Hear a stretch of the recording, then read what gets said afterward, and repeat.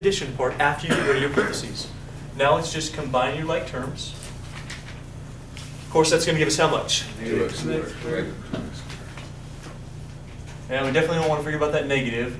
I see this minus 4x. Are there any other like terms with that minus 4x?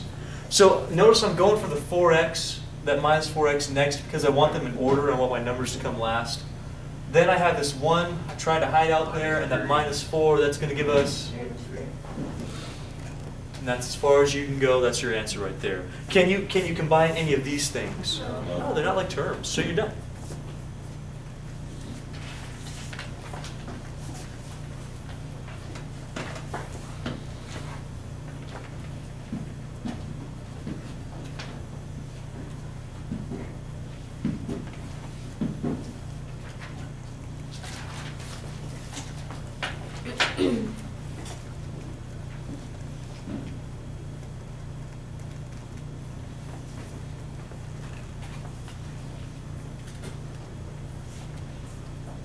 All right, let's go about this. Try to do it the same way.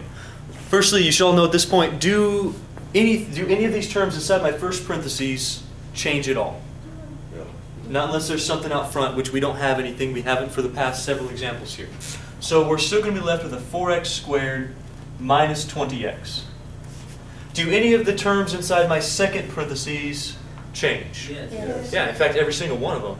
All this is going to do, since that's a negative 1, it's going to essentially just change all the signs. Let's just make sure we have this right. So that's like a negative 1. We'll distribute it to all three terms. So let's do this together. What's our negative 1 times negative 6x squared? How much are you going to get? Positive 6x squared. So what are you going to write down here? 6x squared. Are you going to do this? Just write 6x squared like that? No. No, there's got to be a sign in between there, doesn't there? So if we're getting a positive 6x squared, don't just write positive 6x squared. That positive should translate to a plus for you. So negative times a negative gives us a positive. We write a plus. What's next? Negative 2x or positive 2x? So we'll write a plus 2x. And lastly, everybody, what are you going to write last, please? Negative 13. So that means minus 13. After that, combine some like terms. We should be pretty good at that point. I'm seeing a 10x squared. I've got a negative 18x, so I write minus 18x. And lastly, that minus 13 is hanging on to the back end there. That's as far as we can go. That's completely combined. We've just subtracted two polynomials from one another. Are you ready to try 3 on your own? Okay, here's your chance. So I'll be walking around. If you need help on this, let me know. I'll help you out.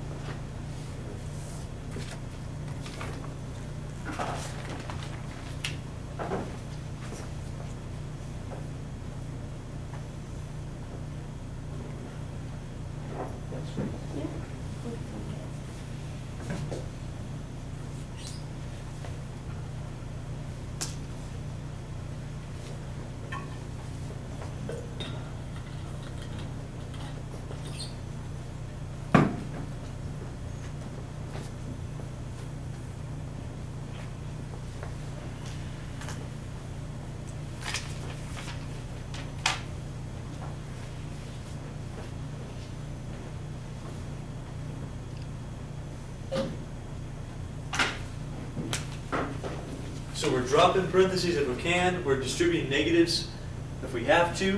Changing signs if we need to. Then combine like terms because that's definitely a must.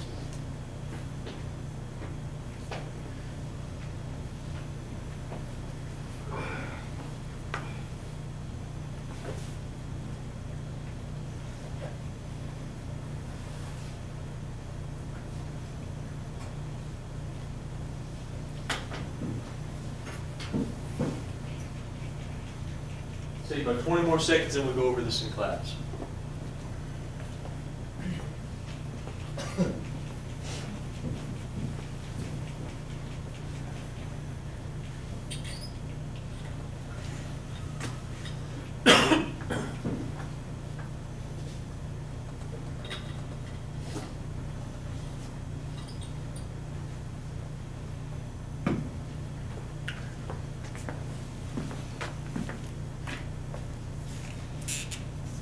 Okay, so first one we got 9y plus 8, it's our polynomial, minus another polynomial, 11y minus 20. What we got to realize is that the first parentheses in every single case really aren't going to change much. There's no number out front. We'd look for it, right? We'd look for any negatives or a number, and if we had one, we would have to distribute it. But there's none in either case, so we get to drop those. So that's going to be the same thing. And this one's going to be the same thing. And this one's going to be the same thing. However, those minuses right there, subtracting those polynomials, it says that basically you have to subtract every term in the parentheses. What that means is you're going to have to distribute it. So that negative, it really stands for -1, and we're going to multiply that by every term inside. So -1 times positive 11y is going to give you -11y. If you ever get a negative, you're going to write a minus. That's how we associate that, because you could write it plus negative and change that to a minus sign. That's our idea.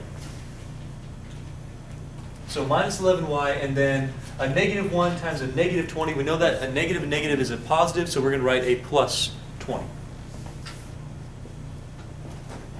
After that, it's just combining like terms. You got to be able to identify those like terms, add or subtract their coefficients depending on the addition rule,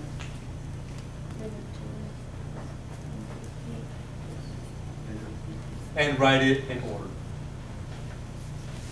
Would you raise your hand if you got -2y plus 28? Good job. All right, that's great. Okay, next up, same thing happens. Here we're going to get our -15x squared, but we're not going to have plus 4x anymore.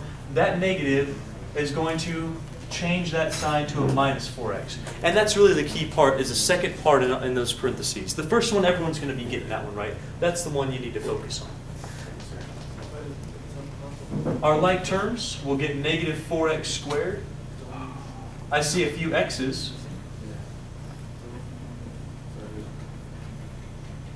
But that 2 doesn't have any other numbers. So I write -4x squared plus 3x plus 2. Did you get that one? All right. Last one. Kind of tricky. We've got a couple signs going on. They're right next to each other. Just stick with it. Go term by term. We know this negative times a negative is going to give us a what? So we're writing plus. Negative times a positive gives us a negative. So we write minus. And we know a negative times a negative again gives us positive. So we write plus. That's how you change every one of those signs. After that, combine your like terms. Don't just leave it. You got to combine your stuff, right? You got to make sure it's as simple as possible. We got 4y squared.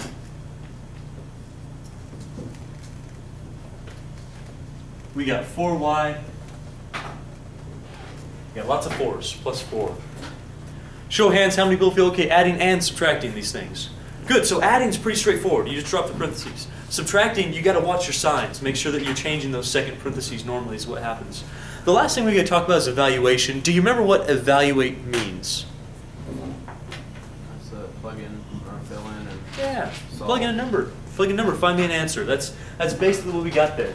So if I say this for evaluation,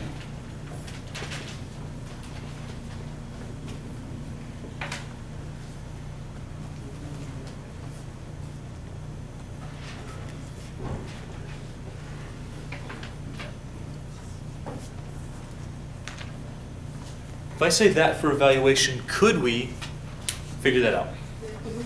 What's our first step? Okay, so without doing any math in our head, we're supposed to plug in that 3. The math in the head thing, that messes us up when we're dealing with exponents and large numbers. So plugging in the 3, or substituting that in, should say 2 times 3 cubed, because our y's are 3. That 3 doesn't change, plus 6 times 3 squared minus 13. So everywhere we had a y, we're now writing the 3. Are you okay going from this step to this step? Okay, so same exact thing, right? This means 2 times, so we have 2 times. 6 times, 6 times. The only difference is y is now R3.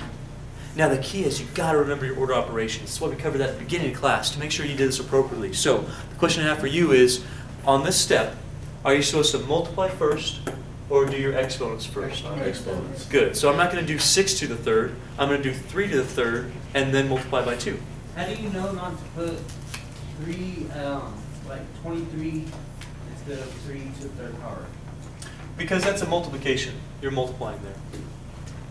So the 2y cubed means 2 times y cubed. It says you plug the 3 in for the y, but that operation of exponents comes before any multiplication. So the 2 is being multiplied by whatever expression you get right there, and that's how you know. So we do our exponents first. What is 3 to the third? Is it 9? 27. We don't just multiply those, do we? Well, we do 3 times 3 times 3. That'll give us our 27. Plus 6 times, what's our 3 squared, everybody? 9. Okay, so we'll have 9. Minus 13, we'll hang on to that for a little bit. What comes next? What are we supposed to do? Multiplication. All right, let's do that. You have calculators, right? So take your calculators out if you want to. What is 2 times, or if you need to, what's 2 times 27? 54. Plus, what's our 6 times 9? 54. Oh, that's weird. Minus 13. How about 50? And now we got addition, subtraction from left to right. So we'll add first because it's going left to right here. 54 plus 54 gives us how much? 108. And then 108 minus 13 would be 95.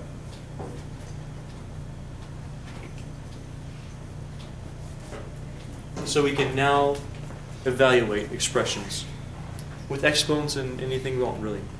Do you feel okay with what we talked about so far today? Raise your hand if you do. Good, all right.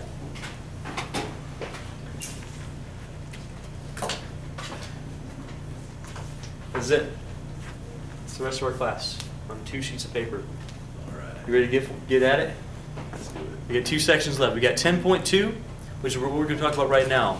We're going to talk about some properties of exponents, what you can and what you can't do with exponents. After that, we'll put it all together.